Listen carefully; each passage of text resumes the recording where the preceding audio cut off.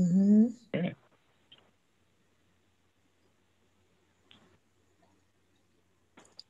Am I still waiting, Hope?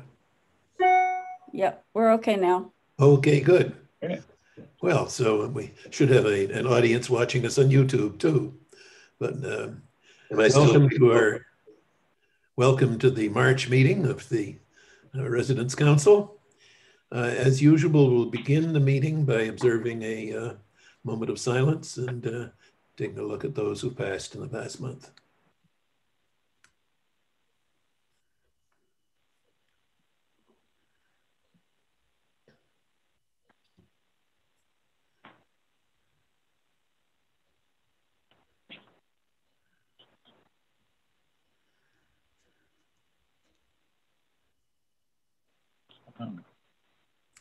Well, thank you all.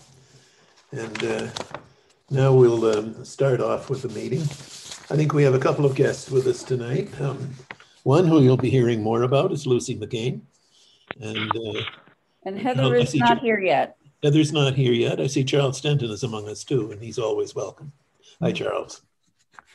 Let's see, where are we here? Get my papers in order. Our first item is the approval of last month's minutes, which all of you have been sent an email and should have seen. Does anybody have any changes or corrections to the minutes from the last month? Seeing none, I will declare the meetings approved, the minutes approved. And with that, now we move on and take a look at mission moments. You may have experienced the sinking feeling when your car doesn't want to go, when you have a distinct need to get something done right away. David Dowds recommended Lucy McCain for a mission moment when she saw him in that situation. On a Thursday afternoon, Dave Dowds was ready to drive down to Giant to pick up a large grocery order when he discovered his car battery was dead. I've been there too. He tried calling two friends to see if they could help with backup transportation. Neither one was available. As he stood there trying to figure out what to do next, Lucy approached him, indicating that she'd overheard his dilemma. She recognized Dave from his work on the Residents Council, and she would be happy to give him a lift down to Giant.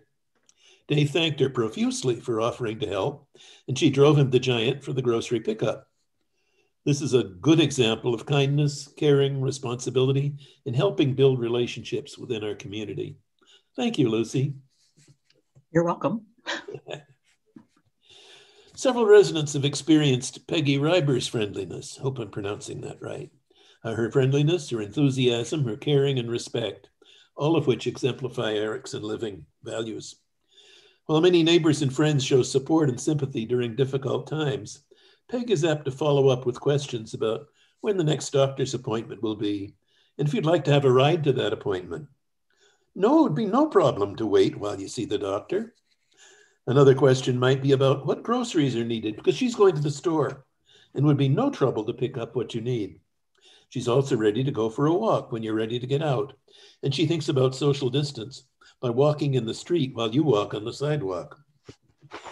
If you think Peg has nothing to do but run errands for her friends and neighbors, in the past she took on organizing the conference center for treasure sales. Since the usual treasure sales are on hold, she's helped with the Tuesday morning routine for Treasures Unlimited. She also helps with the finance team for Our Lady of Angels congregation. Peg always makes you feel good when you encounter her friendly, upbeat spirit. She's a good example of harmonious community living.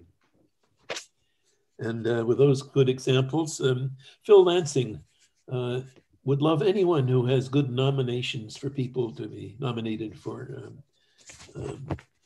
similar mission moments. Please get in touch with Phil and pass them along. It's always nice to recognize people who've done so much for the community. Well, with that, I'll move on to my comments. Looking back, it's been just about a year since we locked down for the coronavirus epidemic, and it's been quite a year. At first, the Residents Council members shut down and locked themselves in their rooms as everyone else did. Our activities came to a virtual halt, and we stopped meeting together for several months. We kept in touch by telephone and email, but it wasn't the same. Then we discovered Zoom, and we began to learn new ways of socializing and working together using our computers and devices. A few of us were already pretty handy with these tools, but others had a big learning curve to go through, and it was a challenge for everyone. As our council members learned to work together online, we reached out to our committee members and asked them to join in committee meetings too, and helped a lot of residents become more comfortable Zooming together. We weren't the only ones going through the learning adventure, as a lot of Charlestown's many clubs and organizations invented new ways to get back together. Who would have dreamed that a photography club could thrive with all its members in separate locations? Or that you could play bingo from different rooms? Even Alec is learning some new ways to communicate and educate and learn. Now, by the end of this week, nearly all of us will be vaccinated, a few more on Thursday, and ready to move on to find our new normal. It won't be immediate because the virus can still spread, the doctors tell us, even from those who've been vaccinated. We can still have the virus in our nasal passages. It hasn't all been bad, and we've learned a lot about communicating with each other along the way. I really want to thank the council members and committee members and our incredible staff for finding new solutions to new problems and making us as successful as possible. Thank you all, and let's keep on learning, and let's move on. One more note that I'd like to make. There's an ELEC class introducing the Residents Council next Monday at 10 a.m. It originally was going to be in a classroom, but it's set up to be as a Zoom class. We don't have a lot of people, and there's lots of room for people to come and join in or witness the Zoom class on the Residents Council, which I'll be giving. If anybody would like to join, get in touch with Hope. We'll send you a link so you can join in. And tell committee members you might be in touch with. We're telling people who may be running for the council that it's a good time to learn about the council and so on. So keep that in mind. Well, that wraps up my comments for today. Now it's time to move on to Pat for the Vice President's report. Pat? Thanks, Hope. As everyone will hear when the Finance Committee gives its report, our occupancy numbers are good, but they're not as good as they were pre-pandemic. So we know that the sales team is working really, really hard. But as Don Grove pointed out in the administrative update on Wednesday, the best salespeople for Charlestown are Charlestown residents. So I want to encourage everybody to talk to your friends, talk to your family, see if some of them wouldn't like to come and take a look. There is an unusually large number of apartments available, so people who are coming are going to have better choices than they might have under other circumstances. And don't forget, if you do this, to fill out the referral form, because there's some really attractive financial advantages to doing that. Thank you. Thank you. Well, let's see. I don't believe our secretary or assistant secretary have any remarks this month. So we'll move on to Ron Diabro and take a look at the Treasury. Thank you, Walt. Well, the council's account balance at the end of January was $5,756. In February, the council received $10 in Residents Association dues. Expenditures for the month total $211.50. Thus, the council's account balance at the end of February was $5,554.50. Thank you. Thank you. Well, with that, we'll move on to committee reports, and we'll lead off alphabetically with Benevolent Care with Jean Eichenlaub. The Philanthropy Department attended the meeting. Patty opened the meeting by sharing the annual report of all philanthropy activities for 2020. The report will be cubby stuffed to all residents, and extra copies will be placed in the sales office for prospective residents. treat of the quarter, discussion around whether we should change it, possible quarterly raffle, or maybe a calendar with coupons. A poll is in the Sunburst in the March edition, and philanthropy will review the replies and we can go from there.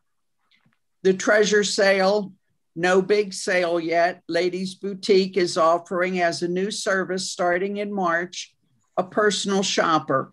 Residents call and list the items they are looking for, size, color, etc., and a bag will be prepared and delivered to the resident. Emily reported on the success of special sales displays. The window sales display raised $1,300. Christmas and January jewelry sales, $1,600. And they will continue with these small sales. Friends and family, looking for ideas of how to contact family and friends to engage them in BCF and educate them about the Home for Life promise. Also, we are always looking for family members with testimonials of how their family member was able to remain in their apartment or assisted living through BCF. Hope Tillman suggested greater use of the resident website since families have access to it. There is currently information on the resident website about BCF and the link to the donation page. Memory walk, currently 16 bricks are to be placed and 2 benches. Residents in the Arborside area raised money to place a bench in memory of Adele Marriott, the wife of Kenny Marriott, that she had worked at the PNC Bank. Also a memorial bench in memory of Angelina Van Opstal, a pioneer resident of Charlestown who passed away in November. Hoping to have a ceremony in May if the chapel has removed some of the restrictions. More to come, and don't know yet if we will meet in March. Thank you, Jean. Next up is the Communications Committee. I think David Elder is, no, Dick Krebs, who's giving the committee report? Yes. All right. David Elder opened the meeting and minutes from the January meeting were approved. We had 18 members attending, but no staff.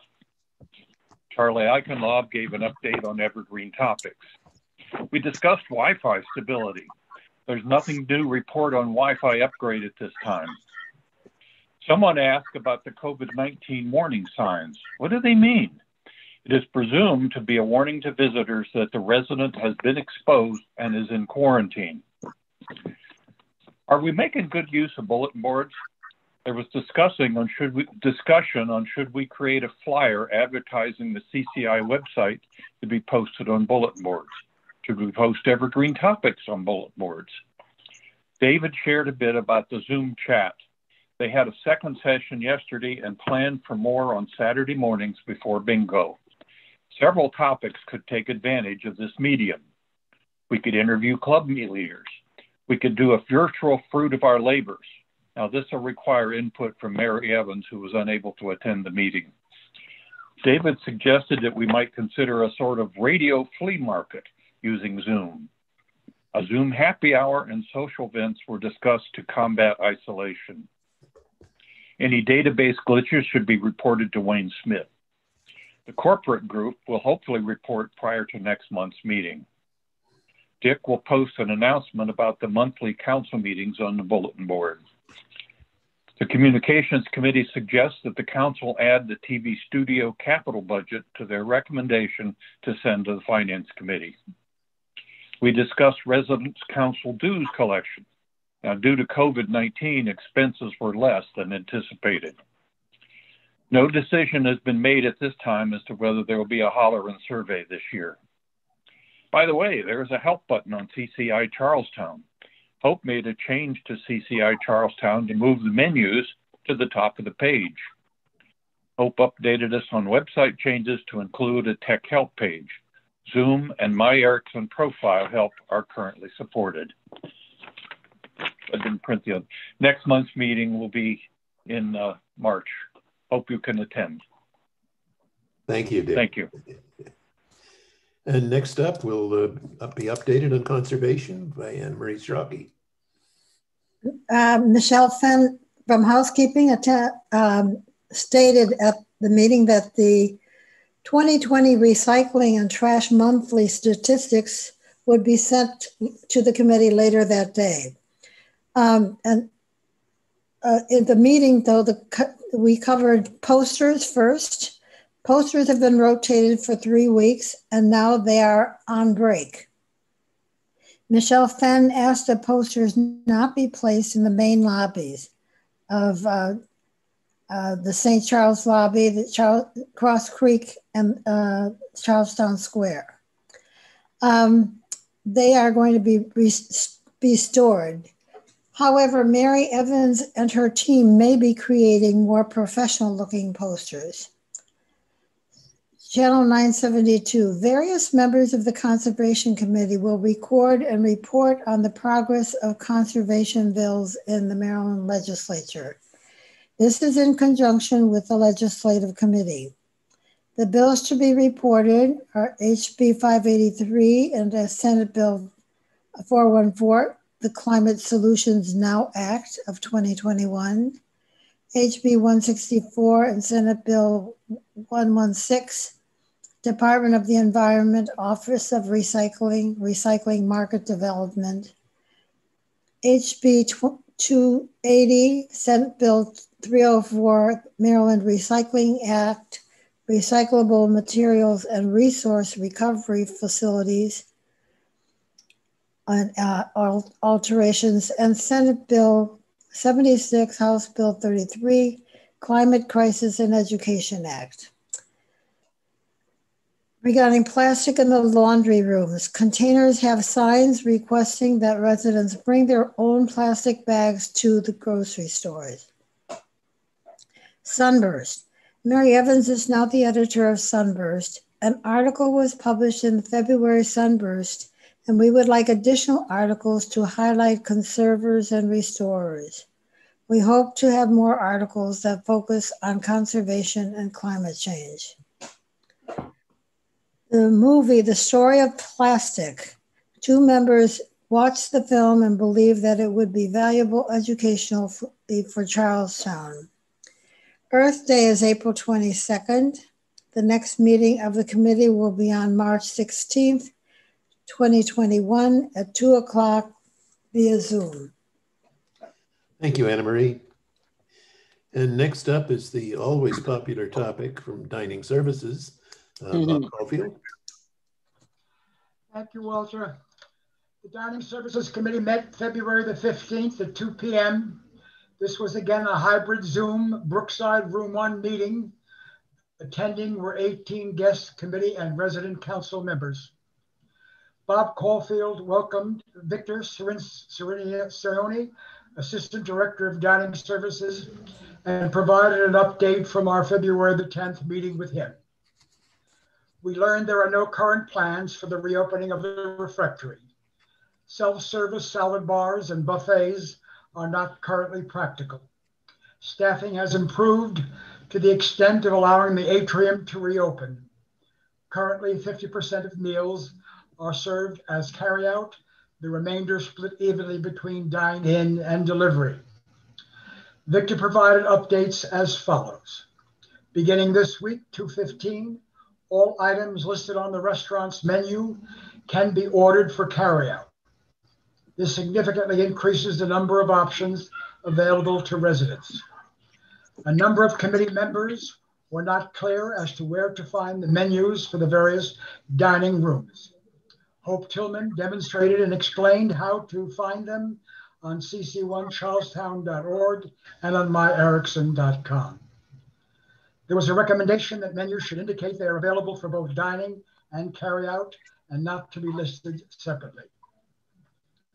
It would be reasonable to assume residents are now beginning to look forward to an easing of restrictions and a return to some of the pleasures of dining they enjoyed prior to the pandemic. Niceties like a slice of lemon for tea, hand-dipped ice cream, Sunday brunch at the atrium, a drink at the bar, bistro dining, and a fresh banana or orange are sorely missed. Victor reminded us COVID restrictions will remain for the foreseeable future. Even though most of us have been vaccinated, Charlestown must strictly comply with state and county health requirements and cannot reduce restrictions on their own. The meeting was then open for questions and comments. The fresh fruit cup dessert. The fruit is hard, tasteless. Others did not find it a problem. Everyone expressed how much they enjoyed the Valentine's Day meal. The box candy drop-off was appreciated. Question, which carryout containers are not recyclable? Hope Tillman again was able to show members how to find this information on the CC of Charlestown and website. Noted phone service response time has greatly improved for carryout orders.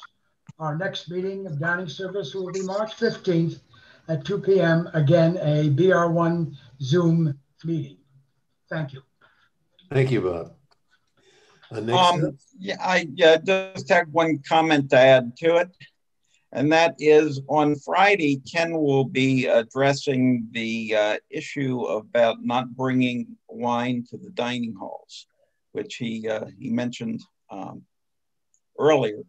And so people may be wanting to listen to that on Friday on 972 at 10 o'clock. Good, an important add-on. Next up is Gordon Pichet with the finance report. Oh, another question, Michael Rose? Michael, you're muted. Mike, you're muted. There we go. Okay. When Ken did his question and answer a couple days ago, I called in because I had questions being put to me about the fruit. And he pretty much said they're not going to offer that anymore. That was a big expense for them. They felt that people were taking advantage of it by, I guess, walking out with a whole bag of bananas or something. And that the only reason they had it anyway was that they were woefully short on fruit years ago. And so they thought that would be a good response to it. But now that we're getting the fruit cup and some other ways to supply fruit, he was in a nice way, he was indicating that that's a budgetary decision and it's not coming back. So. Thanks, Mike. Anyway, there you go. Just to make that clear, he's talking about pieces of fruit that they used to give out at the end of meals that you could take back with you, not about the fruit cups. No. Okay. Then we move on to finance report from Gordon. Good evening. The Finance Committee met on February 23rd with Director Pam Steiner, Assistant Finance Director Eric Schwab, Council President Walt Howe, Council Vice President Pat Rudolph, Council Secretary Hope Tillman, Council Treasurer Ron Diabro, and 11 committee members. We had 2 or 3 members of the committee missing. The meeting was called to order at 9 a.m. The occupancy data and financial package reports for January were presented by Eric Schwab. Independent living, 94%. Assisted living, 96.7%. Memory care, 100%. Skilled nursing, 72.4%. Independent living occupancy had a small increase over budget in January. The independent living is expected to remain steady for the next couple of months until the opening of Wilton Overlook Addition, which will have an impact on independent living occupancy in 2021. Settlements of new residents continue in independent living. The occupancy level in skilled nursing continue to be affected by the need to maintain the COVID unit and discontinuation of double occupancy rooms there. January operating revenue of $7,141,000 was $67,000 above budget and includes $208,000 for CARES Act federal relief funds. These funds will continue each month through June. Operating income was $496,000, which is $40,000 above budget. Operating expenses were $27,000 below budget, despite incurring continued COVID expenses. Non-operating income for January was negative $2,204,000, resulting in a decrease in net assets of $1,708,000. There are changes in cash flows which decreased by $2,071,000 to $5,466,000 cash at the end of the period. The balance sheet continues to be good. Regarding restricted funds, Benevolent Care expended $108,432 for the month of January. 16 residents received a total of $98,432 for January. It is possible that the number of residents receiving care will increase to 18 or 19 in the coming months. The Scholars Fund balance is $1,265,570 after making scholarship payments of $33,917. Staff Appreciation Fund ended the year with a balance of $10,789. Pat Rudolph asked about the annual submission to management of budget-related items considering the postponement of some capital expenditures. The committee agreed to review the list for late 2021 and 2022 of pending recommendations from the past, as well as any cost reduction items. The committee will meet next on March 30th at 9 a.m. via Zoom. Thank you. Next on the docket is back to Michael Rose for the grounds report. Thanks, Walt. First, let me say that we had 13 committee members and Kirill and Chris and Ryan at the meeting. And I knew going into this that it was either going to be a very lengthy meeting or very short because we had no new items. And a lot of the items that we're carrying over are pretty much beyond their control to finish up. So with that said, we're going to meet with the staff to go over the work plan to improve the outside drain at Brookside and plans to repair and repaint or whatever's necessary, fencing, lampposts, et cetera, along Erickson Way. As available, the committee will receive and discuss future plans for the nature trail and bridge, the report on the privet hedge and related soil samples, the 5-year plan for all grounds projects, and a priority list for them. But they were not able to supply those because some of that, like the bridge, is beyond their control. Whether what's going to happen to it, how will things be done to it, how it will be funded, that sort of thing. Some of it they're waiting for the spring to be able to describe and figure out what they're going to do for landscaping and things like that. So we're due to meet in March on the 23rd again, but unless some of these reports come in, I may ask to cancel that meeting if the committee agrees.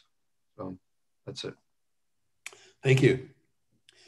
Next up for consideration is Health Committee with Mercy Izquierdo-Whitaker. Mercy. Hi, thanks. Our committee met on Tuesday, February the 9th, 11 o'clock via Zoom. The administration and CVS are to be commended for conducting excellent vaccination clinics at Charlestown.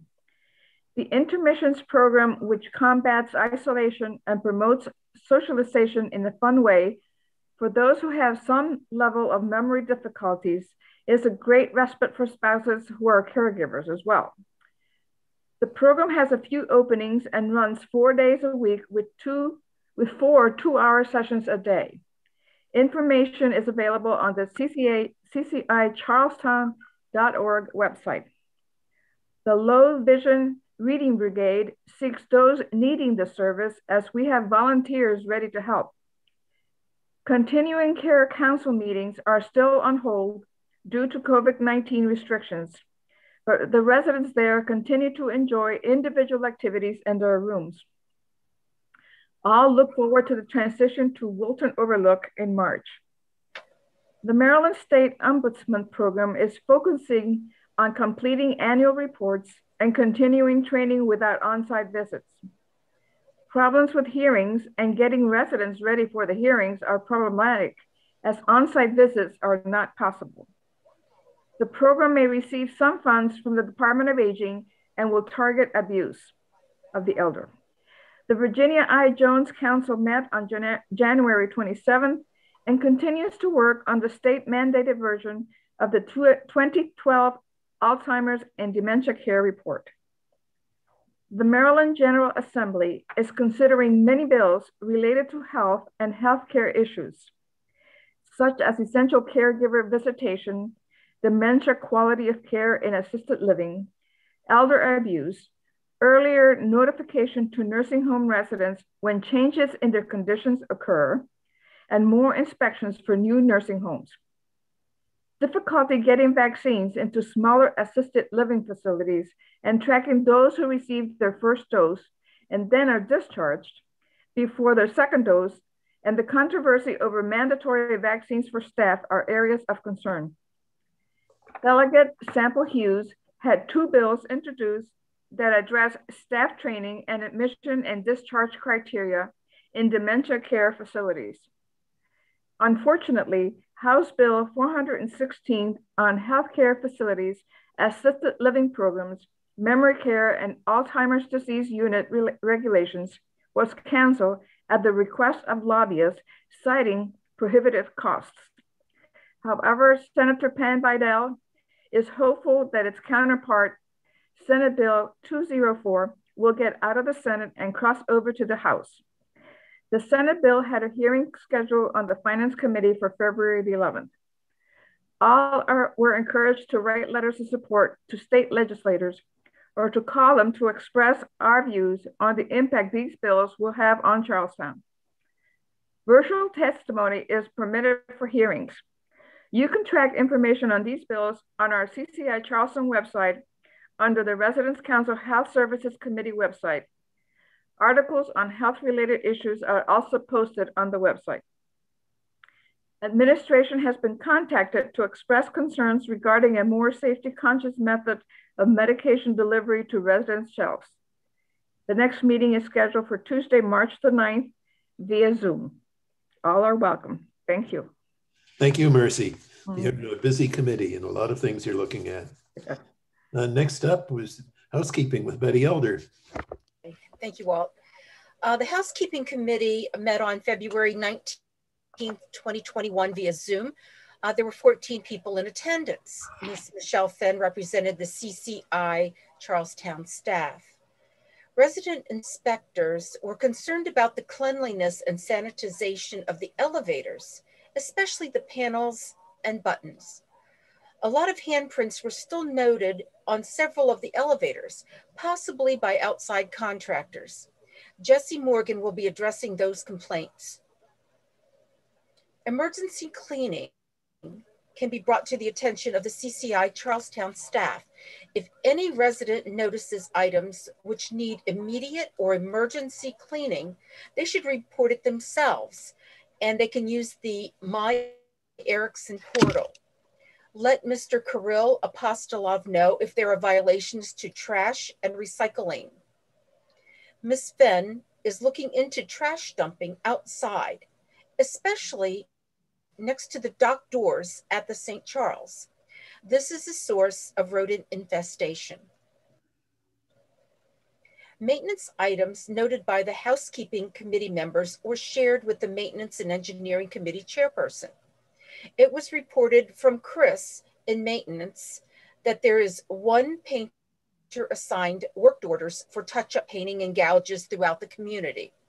He will do aesthetic items once major items such as replacing lights and safety items have been cleared.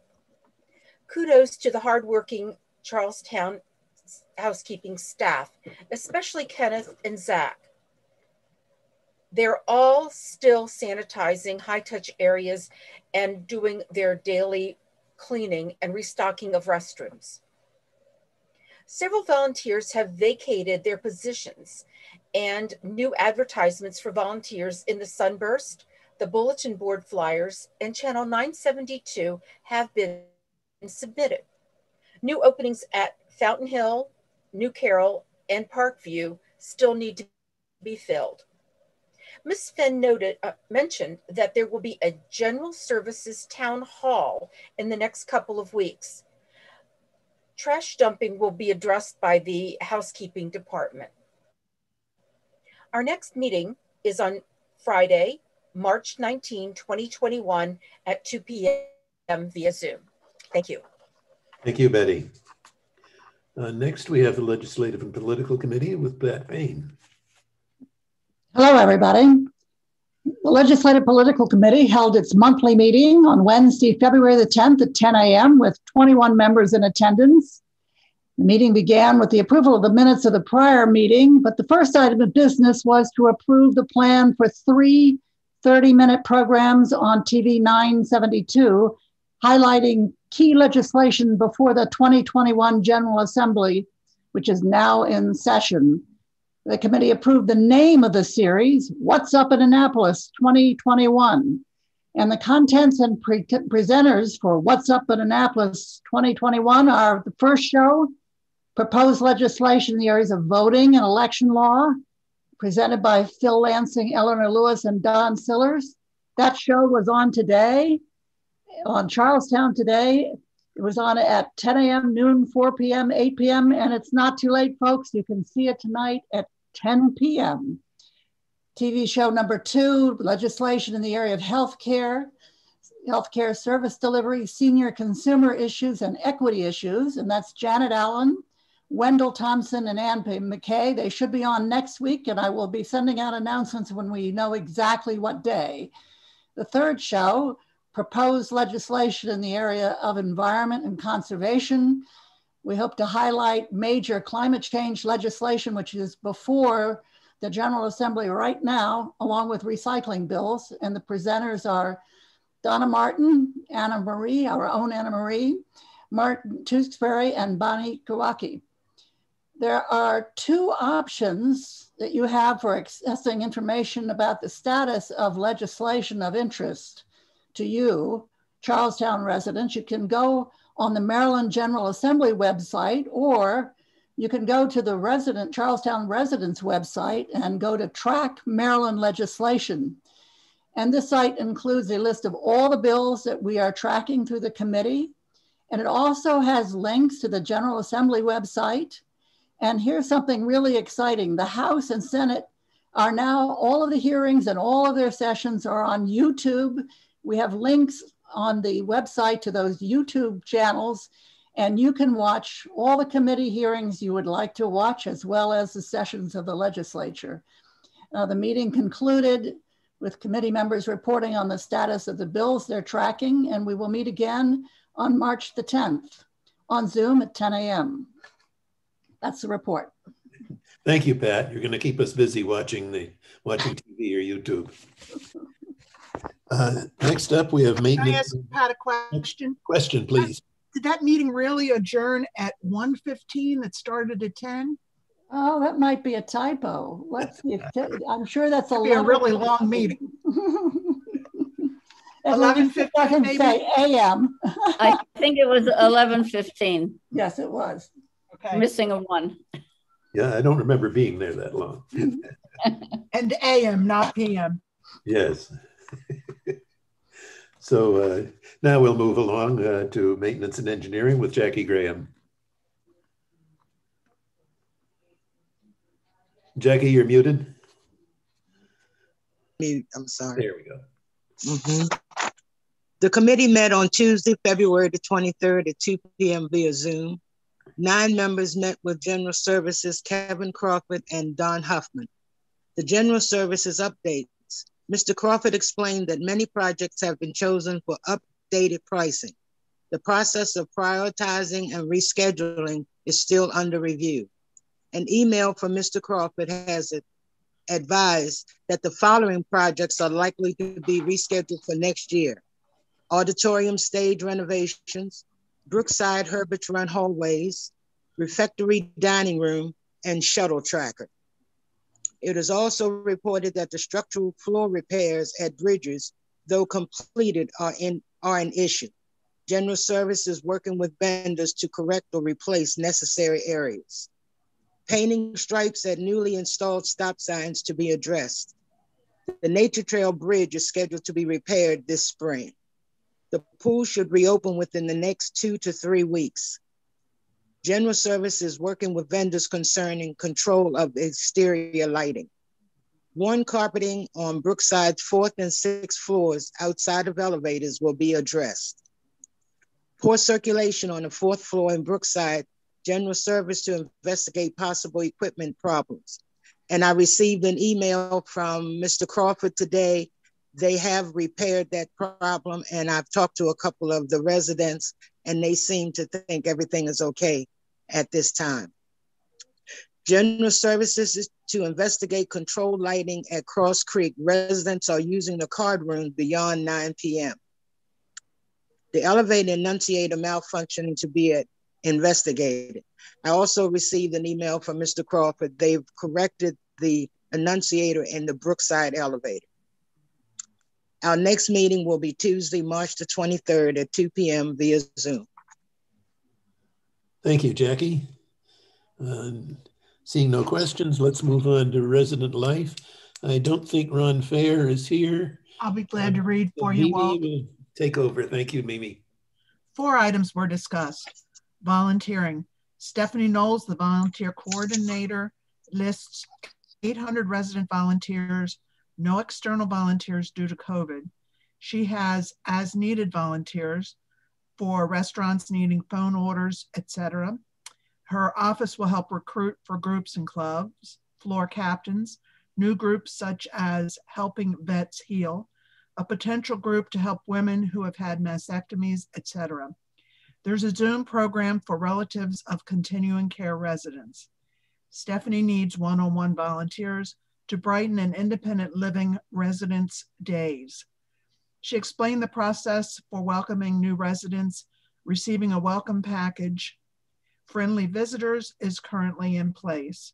Residents wishing to volunteer should meet with Stephanie for guidance. Cindy suggested adding sports clubs such as Ravens and Oriole fan get-together groups. Reporting mission moments. For mission moments, Phil Lansing urged reporting of residents helping others to her. They are acknowledged monthly in the Sunburst. Communications project. For the project to foster better communication, David Elder discussed the potential formation of a meet and greet group and solicited ideas to foster conversation by phone and computer. One model to look at is the successful Zoom happy hour hosted by Ann McKay. The showcase of decorated lobbies. Cindy suggested showcasing individual elevator lobbies using 972, CCICharlestown.org, and the Sunburst with photos monthly. Photographers are wanted. Thank you, Mimi, for filling in. You're welcome. Next up, we have safety and security with Ed Wallace.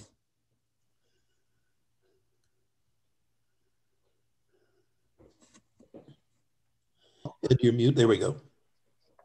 I should be unmuted now, hopefully.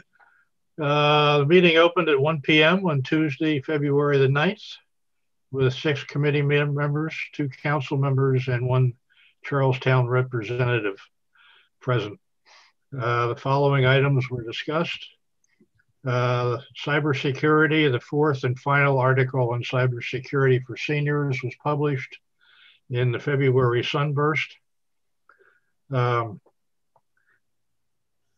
Tom Moore has graciously put some films back onto Channel 972 on fire prevention that were shown a couple years ago. I talked to him and he was gracious enough to put them back on this year again. We were attempting to determine the number of falls for last year. Security has announced to me that they are no longer allowed to provide fall information. It has to be Charlestown administration has to provide that information. And currently I'm waiting for answers. It's HIPAA. We're also noting that some people from CVS are leaving medicine on shelves, which they're not supposed to do. I've contacted the medical committee to find out who should be aware of that problem, and that turns out to be administration. So I've got that question into administration as well without having an answer. We reported an exit door at Herbert's Run was broken last month. At the time of the meeting, security was waiting for a part to repair it. Since then, the door has been repaired. June is National Safety Month, and we're going to start planning on what we can be doing to address that. And Fall Prevention Month is coming up in September, and we want to start doing some planning on that as well. Next meeting will be held on March the 9th at 1 p.m. via Zoom. Thank you. Thank you, Ed. Now we move on for Pat Payne's second report of the session, the nominating committee. Walt. Question? Yeah, I have a comment on what Ed said about the CVS leaving medications on the shelves and things like that. I have contacted Clara about that, and I'm sure that they've been very busy with the vaccination clinics, and that's why they haven't gotten back to us. But she was supposed to contact the pharmacist regarding that. Thank you, Betty. Well, I wanted to also mention that originally we've had medications that were left out there, but the last couple of times, if we weren't in, they left a message, you know, like a little note saying that we attempted to deliver medication, but nobody was home. So I think they may be alerted to this now. So this was like last Friday, and I went today to pick it up. So it's just one of those things. I think they know more about it than they let on now. Okay, just FYI. Thank you. That's very good to know. Okay. And now we'll call on Pat Payne again. I have a comment. Sure. I think that they have instituted now that they don't deliver the medication unless you're there. Because I wanted something delivered. We arranged a time that I would be there. So, you know, they would be able to deliver it at that time. But it all worked out fine. So I think it's probably straightened out. But not communicated to everyone. Well, we've taken a step forward to communicate it now. Thanks. And barring any other comments or questions, I'll call on Pat again. Okay. The Nominating Elections Committee held meetings on January the 29th and February the 19th, and all the members of the committee were present at both meetings as we reviewed the list of names of potential candidates for election to the Residents Council. It's a fascinating meeting because what we do is have a shared spreadsheet, and Hope is able to fill in all the information as we talk. It makes it very efficient. It's really quite something. It makes the meetings very brief, but an awful lot is accomplished during the time. Packets have been sent out to the approved candidates who are willing to be run for Residents Council. Posters inviting residents to consider becoming candidates are now located in the lobby areas at Charlestown and also being shown on TV 972. We're encouraging residents as well as members of Residents Council to contact us and let us know of any suggestions you have for candidates. And the members of the committee are Joan Green, Bill Miller, Diane Lyons, Wendell Thompson, Sherry Stewart, Pat Kasuda, Hope Tillman, and Anna Maria is our co-chair. The next meeting will be held this coming Friday, March 10th at noon. Thank you, Pat. Doing great work. I know we'll have a good slate before we're through here. Well, that wraps up our committee reports. Does anybody else have any last questions or comments? If not, I see that Heather Sheridan is among us now, and we'll turn it over to her for comments from the administration. Hi, everyone. Can you hear me? Good evening. Thank you for having me. So I've been taking some notes. We've got a lot of really good updates for you and some answers to some of the questions that you've left here today. First, we are thrilled to report that we have 0 independent living residents who are COVID positive. We have 0 people living on our COVID cohort in continuing care. This is the first time we have these numbers, so we should all really see some claps. That's exciting. And we have 4 positive employees, unfortunately, and about 15 employees that are out. As Walt mentioned, it's almost a year to the day that we had our first COVID case here at Charlestown. It was March 6th last year. And as of almost a year to the day, we will be completing our final clinic on Thursday. Yesterday's clinic, we had 734 residents come through to get their second shot. It's tremendous. We've gotten a lot of really good feedback about the flow of the clinic. So we're really excited about how successful they were. Thursday's clinic will be a few residents that couldn't make it, about 40 that couldn't make it on Monday, employees. And we were able to extend opportunities to family members for extra shots. We had CVS brought extra shots last time, and we were able to have a lottery for those employee family members that met the governor's criteria for receiving shots. So that was tremendous. So we feel really good about that, getting as many shots in arms so no shots go to waste. So we feel good about that. We had 23 settlements throughout January and February so far. So sales is knocking it out of the park. Their goals were 18 as of this year, or as of this point in the year, and they've already surpassed that goal. So they're working very hard, but what you said earlier in the meeting, you all are our best advocates and our best testimony to living here. So please continue to outreach to your friends, as Pat recommended. There's also been some questions about Wi-Fi. So it's been mentioned on the 972 updates in the morning.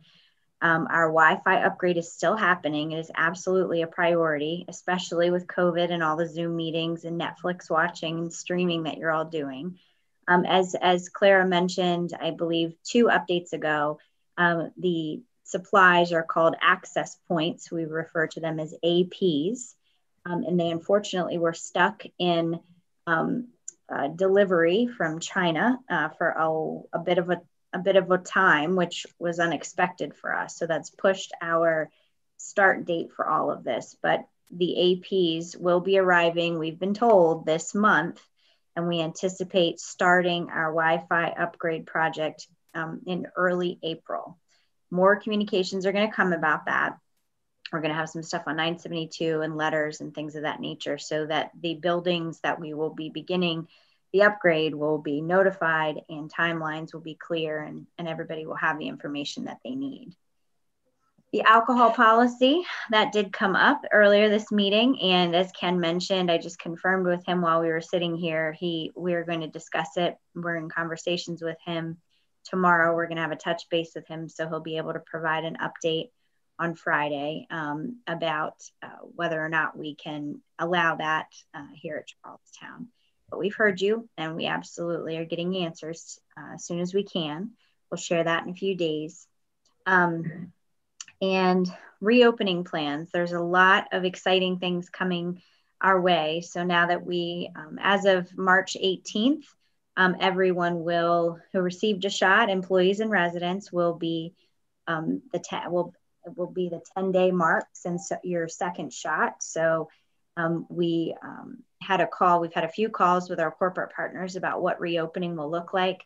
There's a lot of good things to come on that. So we're excited to start sharing that hopeful news with you all related to gatherings and church and different, all the things that you've asked questions about. But life is starting to slowly come back. We can't do everything the way it was, and there's still county regulations, which are slightly more strict here in Baltimore County. So more to come, but get excited about that.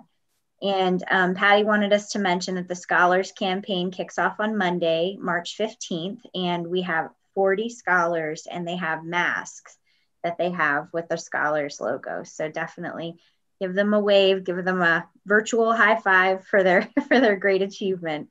The pool is officially reopening March 11th. That was a question. So March 11th is the date.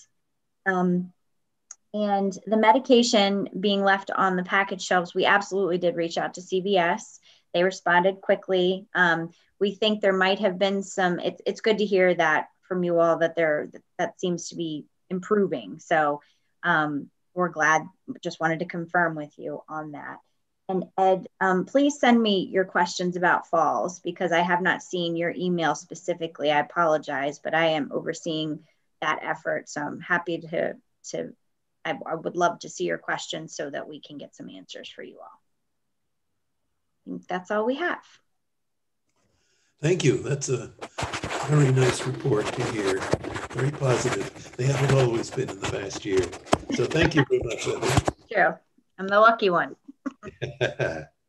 Well, any more comments from anybody? Do I see a hand up, Ron Diabro? Yes, Heather. Yeah. Could you tell us what the staff participation rate was in the vaccine program? That's a great, you've been getting that question a lot. We're not, so there's a couple things to account for that. We can't obviously tell you who and who hasn't. That's a HIPAA violation. But in terms of overall numbers, we're still, so Thursday is our final opportunity for employees to get their shots. It's not something we could mandate. And I would encourage each of you, as you're getting back to meeting with your groups, it was shared that some group leads are requiring proof of a vaccine before participating in groups. We would discourage you all from asking residents and employees about their vaccination status. It's not something that we could require.